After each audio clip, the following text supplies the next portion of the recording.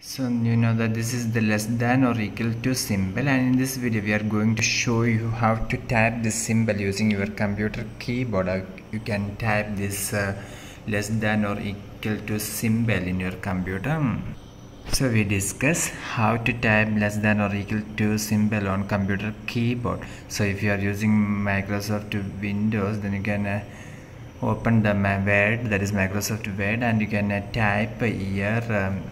That is, go to your computer keyboard, and you can see that if your number lock is turned on, you must turn on. That is, press the number lock key and you can turn on this number lock. And the next step is that you must press and hold this alt key. So you can see that this is the alt key on the left side, so you must press this alt key. That is, you must press and hold this alt key. You did not remove your finger from this alt key.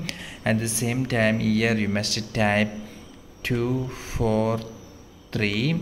After typing 243, you can release your finger from this alt key.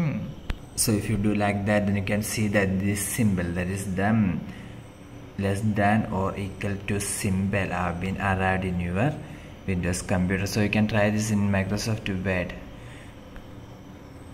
So once again, remember the shortcut key, that is press and hold the alt key and type 243 for getting this less than or equal to symbol in your computer.